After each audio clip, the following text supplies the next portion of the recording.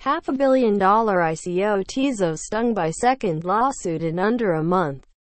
Tezos, a company with over $500 million in crypto assets, have been rocked by yet another lawsuit, following a record eaking ICO 4 months ago.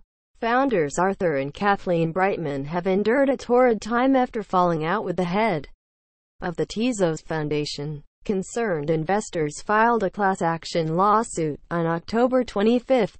Now, it's emerged that a second suit has been filed in Florida, when ICOs Go WrongWhen husband and wife team Arthur and Kathleen Breitman raised $232 million in a high-profile token sale this year. They were hailed as paragons of success.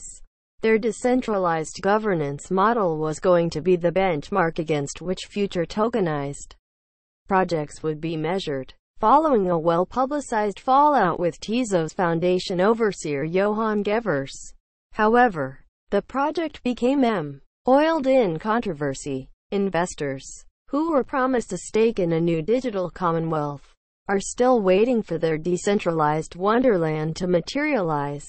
Frustrated and fed up, a group of them have lost patience and filed a class action lawsuit, the second to be leveled against the Breitmans in 3 weeks. The Tezos lawsuit, which was filed in a U.S. District Court in Florida, alleges that the couple sold unregistered securities in violation of federal law. Court in the act, with SEC Chairman Jay Clayton recently opining that the majority of ICOs constitute securities. Tezos plaintiffs may have a prima facie case. In a wide-ranging complaint, the Breitmans, the Tezos Foundation, and Dynamic Ledge Solutions, the company which owns Tezos intellectual property, are all cited as defendants. The damning complaint reads, notwithstanding the defendants in number 8,217 attempts to avoid governmental and private scrutiny, it is clear that the financiers were indeed profit-seeking investors in a security, and that defendants promoted and conducted an unregistered offering of securities, not a charitable fundraiser. It also cites many misrepresentations, factual omissions and unlawful activities engaged in by the defendants. It appears the plaintiffs cannot, and potentially will not, see any return on their investments. The world and number 8,217's most expensive tote bag.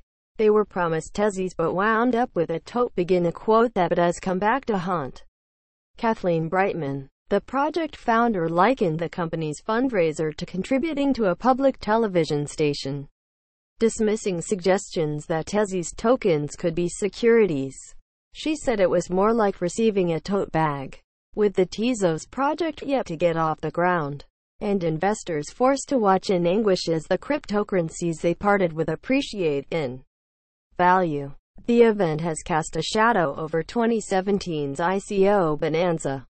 The $232 million of Ethereum and Bitcoin that Tezos raised back in July would be worth $590 million. At today's prices, there should be more than enough in the pot to cover legal fees and compensation, should the courts find against Tezos in either of their impending lawsuits. Whatever the outcome, the experience has left a bitter taste in the mouths of investors.